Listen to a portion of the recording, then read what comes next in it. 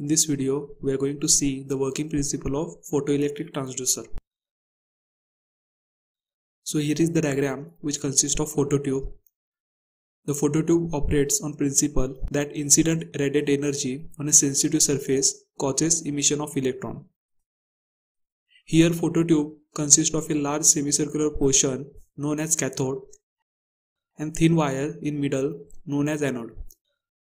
Both anode and cathode are placed in high vacuum glass envelope. Current in circuit is directly proportional to amount of light intensity falling on a cathode.